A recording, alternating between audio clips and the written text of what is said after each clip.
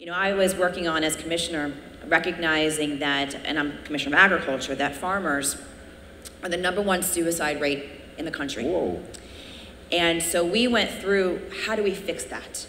And recognizing that so many in the farming community is they don't have access to communities like this, don't have access to health counselors.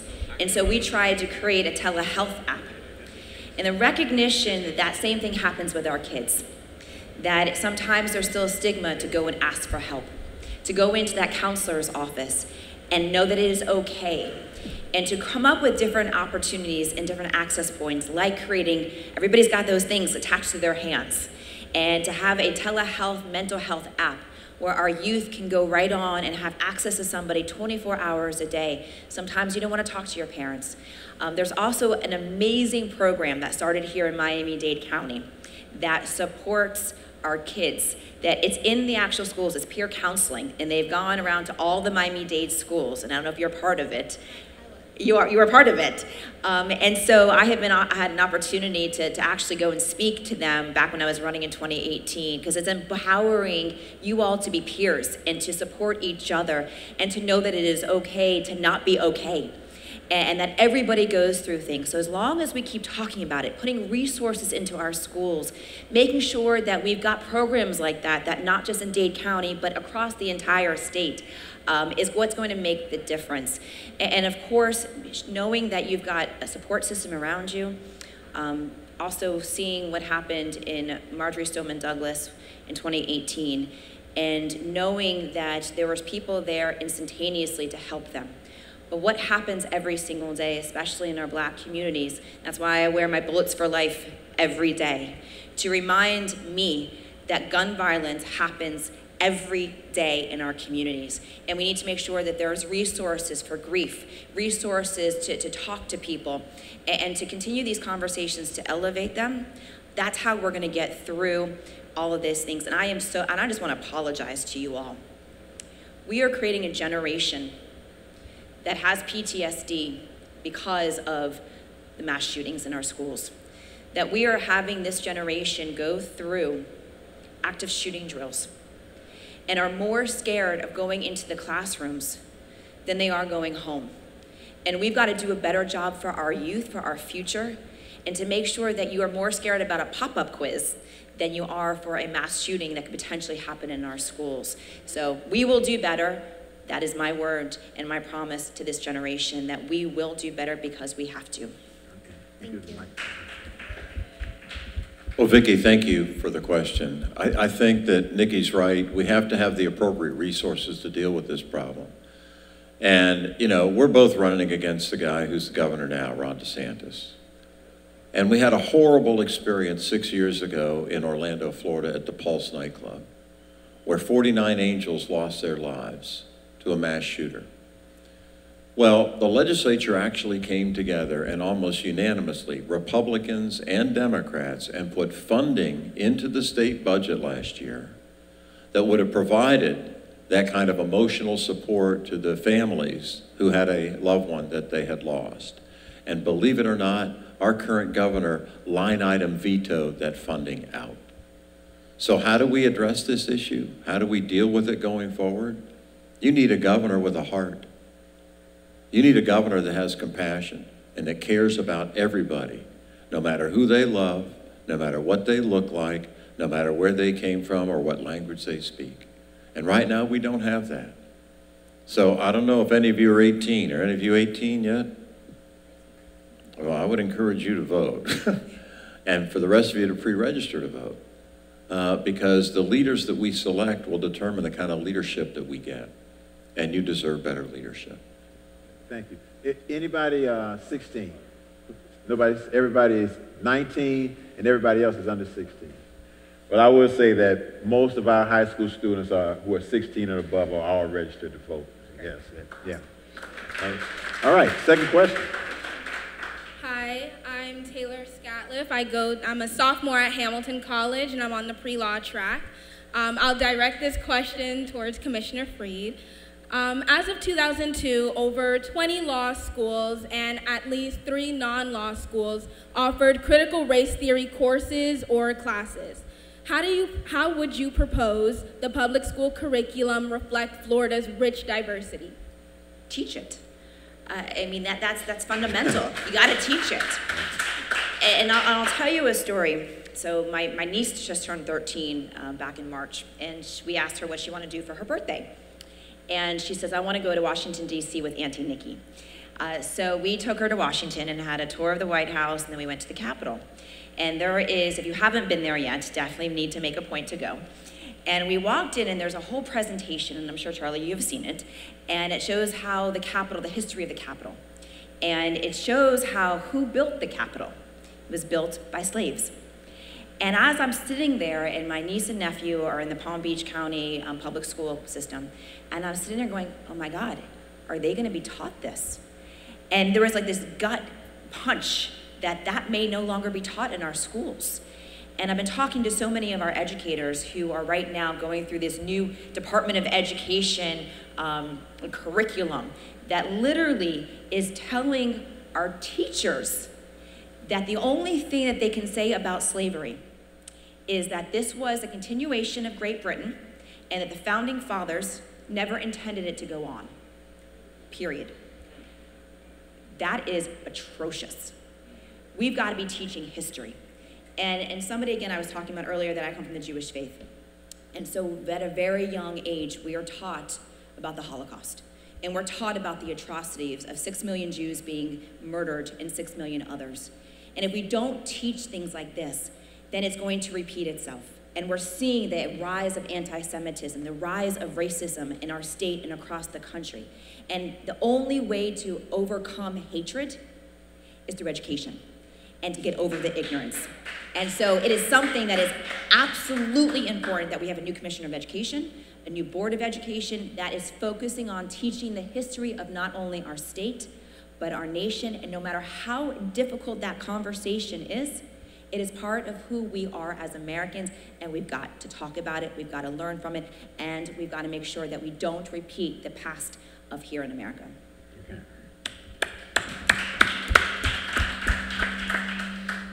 Taylor, that's a very important question. And I think what's crucial to handling it correctly is teach facts. We have to teach the truth. And if it's painful, it's painful. And if it's glorious, it's glorious. But we can't, ignore facts in our history. And Nikki's right, because, there's an expression that those who don't learn history may be condemned to repeat it. And largely that talks about things like the Holocaust, but it applies to slavery as well. And to put this false notion about, there's not been slavery in the U.S., or you can't even discuss it, is shocking. That's the head in the sand approach, and it's wrong, it's false, and it's dishonest. And so it's a great question. I'm glad you asked it. I am going to have to go to North Lauderdale now, but I appreciate the opportunity to be with you all. And thank you again, Pastor, for your kindness and your grace. Thank you. Congressman has another commitment, so we're going to allow him to go. Give him a hand as he leaves. Thank you so much for stopping by today. And we'll continue our conversation with Commissioner Freed, and we'll let you have the mic. Okay, good. So, who's up next? Who's that third question? Need him? Okay. All right, Commissioner Reed, my question for you is, if elected, what are your proposals to the federal government about the gas prices and how you would reduce them? Yes, and thank you for that question. So we have to start off here locally. Right now, gas prices in the state of Florida are higher than in other parts across the country. And for the last 2.5 months, I have actually pleaded with this current governor to do a state of emergency when it comes to gas.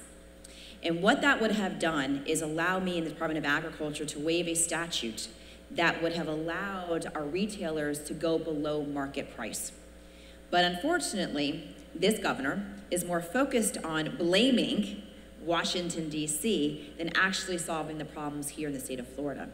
Because what would have happened is that if those retailers can go below market price, not only does it help the consumers, and I know none of you are, besides you, are able to drive yet, but your parents, is not only help the consumer at the gas pump today, but it would have also been able to help all of the supply chain lower their prices, including, as Commissioner of Agriculture, our food prices. Because if you're able to get those prices down from the input, then you have the opportunity to also reduce the cost of food. So it would have been a double win for our state.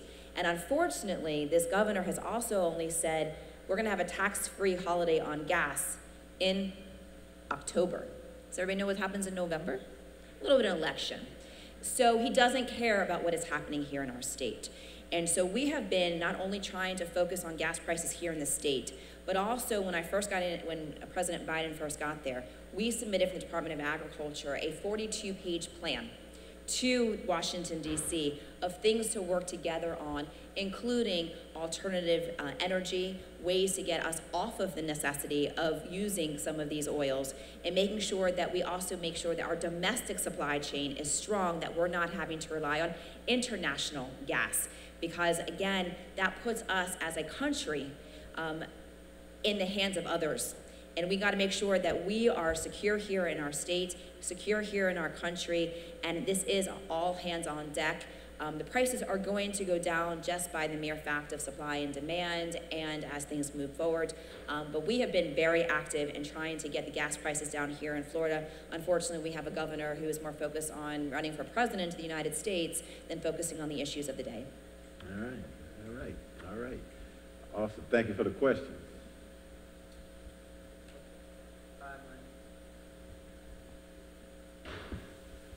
Hi, my name is Caleb Duport, and I have a question about the Supreme Court. Tell her where you attend school. I attend school at Miami Lakes Educational Center. I am currently going to the 9th grade in the magnet program for IT. So my question is... Our future Elon Musk. So my question is, how do you feel about the Supreme Court ruling of Roe versus Wade, and if elected, what would you refer to the government? Yep. It was a really hard day and very sad day for America. First with the leak of the opinion, and then as the actual opinion came out. And as somebody who's an attorney who practices law, October will be too long. I'm going to age myself. It's been almost 20 years since I started practicing law, so 19 years. And studied what enumerated rights are and the right to privacy that is not in the Constitution, but our Supreme Court for over 50 plus years has given that right to privacy, not only on abortion rights, but everything that happens inside of the bedroom, everything that happens on interracial marriage, to contraceptives, to even access for LGBTQ families. And so what the Supreme Court did with 5 justices is undermined every aspect that so many people fought for, were jailed for, and some murdered for, including our civil rights movement, is all in these enumerated rights. And so not only am I angry, I am mad, but most importantly, I am invigorated to fight harder than I've ever fought before for democracy and for our country. And so as our next governor, the first female governor of our state, it'll be the first time in 28 years that we will have a governor who is going to fight for that right to privacy. Now, we do have a right to privacy inside of the Florida Constitution. However, with the 15-week abortion ban that was just passed by this Republican legislature and signed by this governor, that case is now going to go to this Florida Supreme Court. And not that I'm a betting woman, but if I was, my bet is that they're going to overturn the right to privacy for abortion rights, which means that we have to work harder here. And that means, 1, putting forth an executive order from my office on day 1, making sure that we are protecting a woman's right to choose. And because we also know this too, and this is a very hard fact, that this is not going to stop abortions. It is going to stop safe abortions. And what it also is going to do, a hard fact, is it hurts our communities of color disproportionately. And so we know that there's going to be so many women who are going to have to make that tough decision. And some of them are going to find unsafe measures in order to move forward. So having a governor who's willing on day one to have an executive order that says no money is going to be utilized from the executive branch to prosecute any doctor or any woman who goes through this procedure. Two, to make sure that I'm putting the full weight of the governor's office behind a constitutional amendment to expand that right to privacy, to make sure that it includes a woman's right to choose. And third, we have to work with the legislature to revamp these laws, to go back to what we wanted and what we had. 67% of our state did not want the 15-week abortion ban, did not want the overturning of Roe v. Wade. And look, this is also a separation of church and state, that every religion talks about this differently. And it is important that we respect people's rights and their rights to believe religiously how they want to proceed in this issue. And that was taken away by the Supreme Court. So I am a fierce fighter, and this is an issue that I talk about every day, I've rallied for. There was talking about your 13.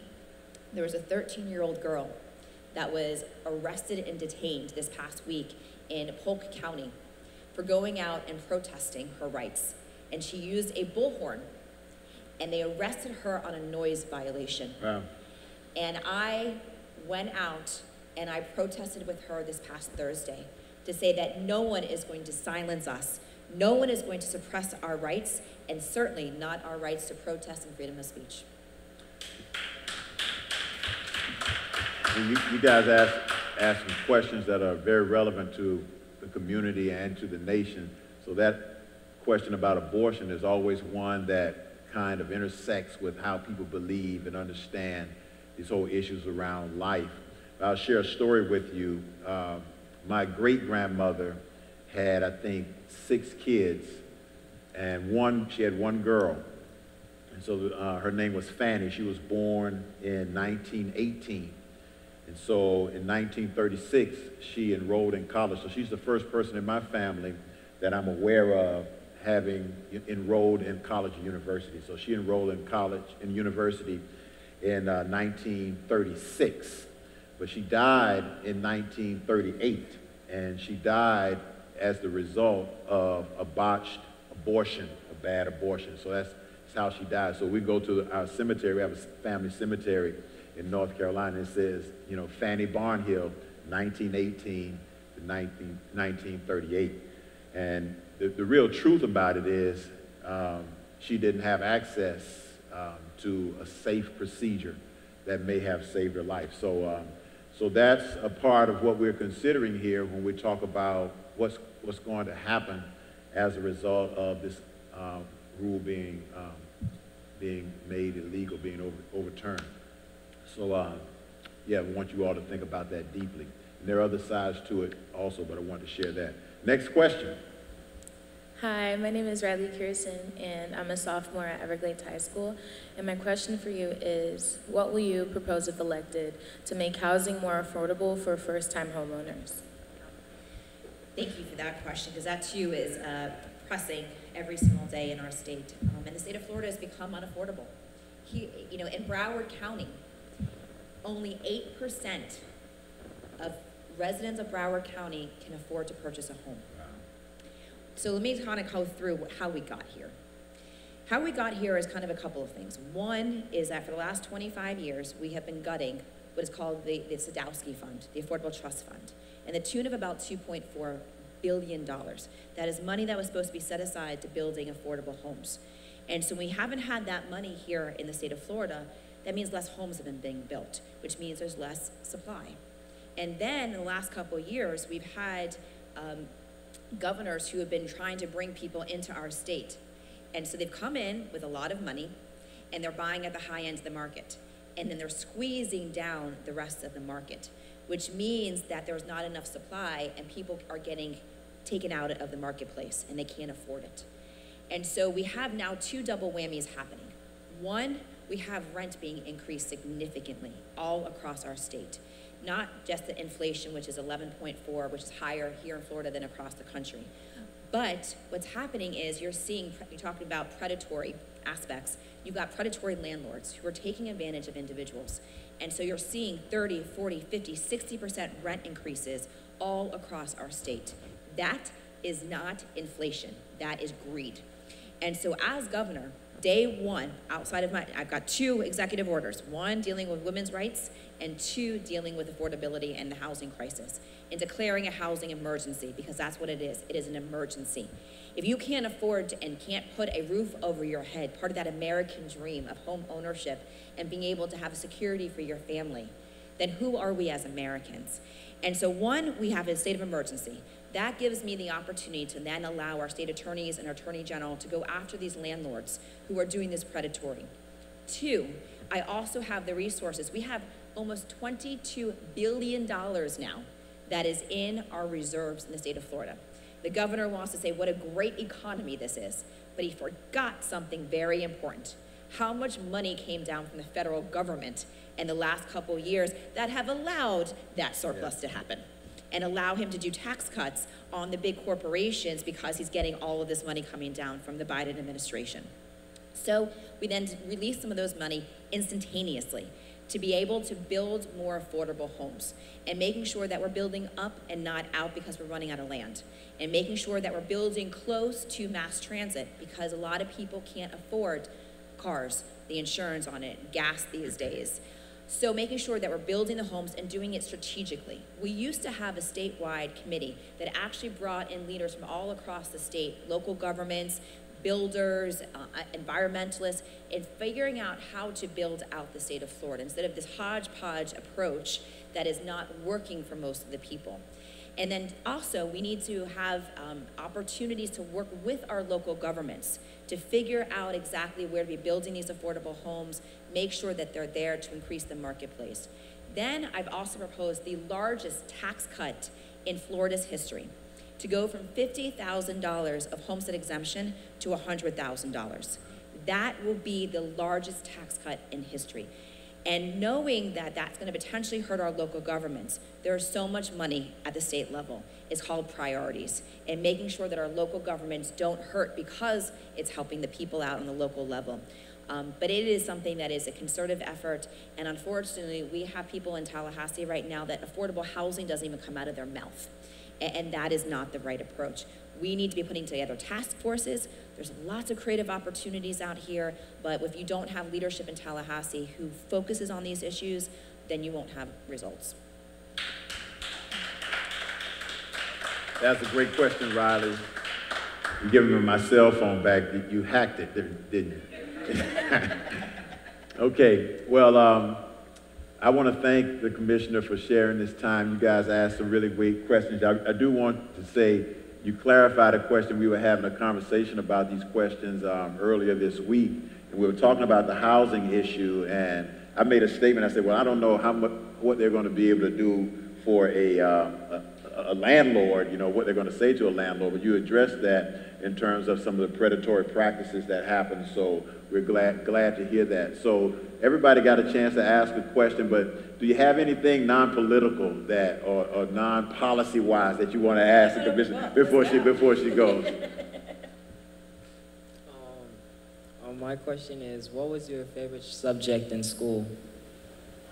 My favorite subject in school was government. It was my both history and government, so American history and also government. It's where I registered to vote was in my AP government and economics class. When I was a senior in high school, I was 17 years old. That's yes, the voice of God, where I registered to vote and started to find my passion for public service. Awesome. Anybody else?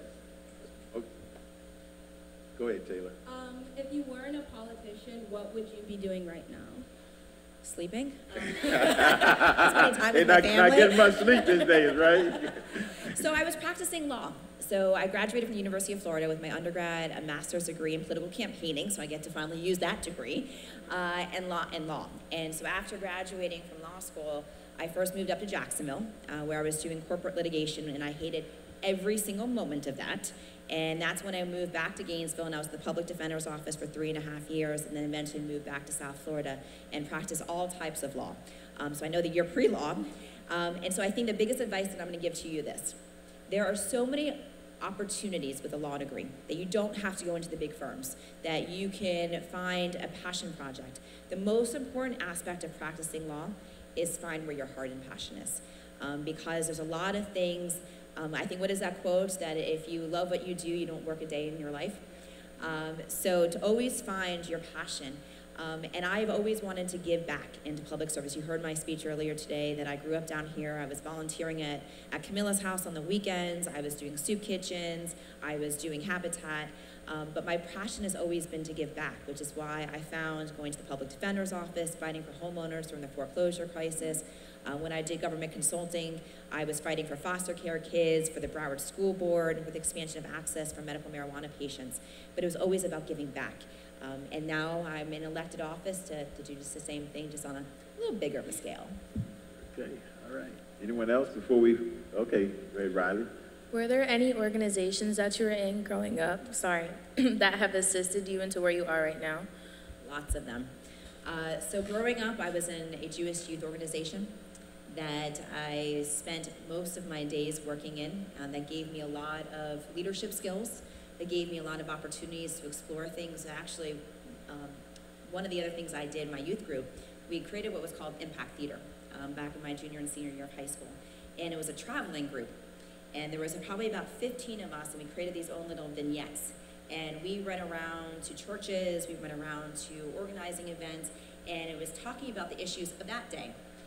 Going into the hard conversations about sexual harassment in the workforce, interracial relationships. Again, this is a long time ago. And so that gave me also an opening of new opportunities. And then throughout my entire career, I was involved with the Young Lawyers Board of Governors from the Florida Bar, which also gave me new opportunities. I've been very involved in the Florida Bar. So there's been a lot of great opportunities and organizations that I have been involved in. And again, it goes back to that passion. Find, what inspires you. Find the people to surround yourself with that lift you up. And for our girls and our women, I also recognize very, very intuitively that I stand on the shoulders of so many women that came before me. And now it's my job to bring the women behind me with me. And I was the first female student body president at the University of Florida in almost 2 decades. And since my time there, now we've had 5. And so knowing that I broke a tremendous, huge glass ceiling and was able to open up people's eyes to what female leadership looks like. And so I take that very seriously to inspire the next generation of women that anything is possible. Sometimes we have to work a little bit harder to get where we want to go, but it's worth it. And as long as you follow your goals and your dreams, anything is possible. All right, all right, all right. All right, anyone else before we close? Oh, okay, yes, sir. All right, my question is, what do you mostly spend doing on your free time? Well, today I don't have any free time, but I love traveling. I have a younger sister and a niece and a nephew who I absolutely adore, that I love spending time with them. I've got a 92-year-old grandmother who lives here, and she lives in Palm Beach County now with my mom and my dad, spending time with family, but I'm also a gym rat. So if I had the opportunity every single day to spend hours at the gym, it clears your head, it gets out energy, makes you feel good, keeps you healthy. So if I wasn't with family and traveling, the gym calls my name every single day. Okay, all right, awesome. All right, anything else? Flores? Oh, okay, Vicki. Have you ever been like in a sports type of person? Like, if you have, like, what sport would you? So I tried a lot growing up. I did everything from dance to softball to you name it. And at kind of about age of 12, my family said, we're done with this. This is not going well for you. And that's when I got more into, I did speech and debate in high school. So if you are not involved in speech and debate programs, you are. Awesome, awesome, awesome training grounds. It gives you confidence and an ability to know how to speak, how to talk, how to interact, how to present yourself. But no, sports was definitely not my thing to do. But now that I'm at do the gym, that's kind of where I get that exercise. But my sister, though, played basketball, and I rooted her on with zeal. Vicki, you play sports? Yes. What do you play? I play basketball. Play basketball. Okay. All right. Awesome. Okay, let's give these students a hand. Commissioner, any final words? Final words are this. Keep dreaming. Keep dreaming, keep showing up, keep fighting for what you believe in, keep coming to church, keep staying involved in your communities, and make sure you stay engaged, because you truly are the future of our state and our country. Your generation is going to change the world. I am inspired every single day by the kids from Parkland that started a true movement.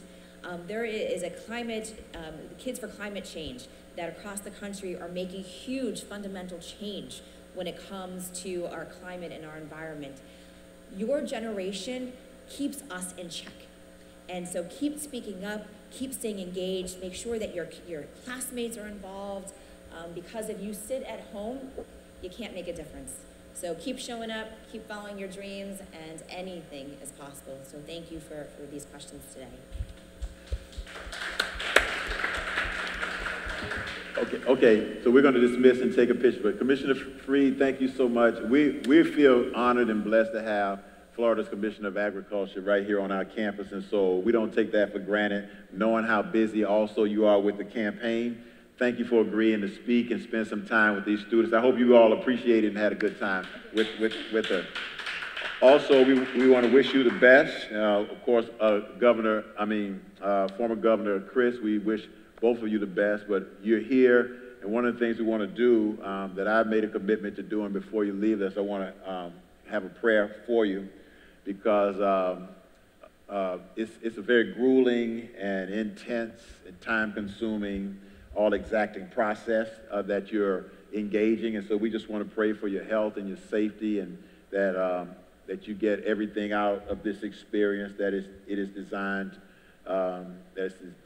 for. So let's just bow our heads. God, we thank you for this day. We thank you for Commissioner Freed, for her presence here, for her time with these students, for hearing their questions and their heart, and for just engaging in a time to chat about what's happening in Florida and in this world. But we ask you to bless her as she travels around this state and communicates her message, and we pray for her health and for her safety, for clarity of thought as she presents multiple times each day. We pray for those other obligations that are important in her life, her family, her mom and dad, and her sister and niece and nephew. We just ask that you'd watch over all of them, and God, that you would get everything out of her life that you've designed her for. We also pray for Charlie Chris and all that he is doing, and we just pray that you be pleased with all of us. In Jesus' name we pray, amen.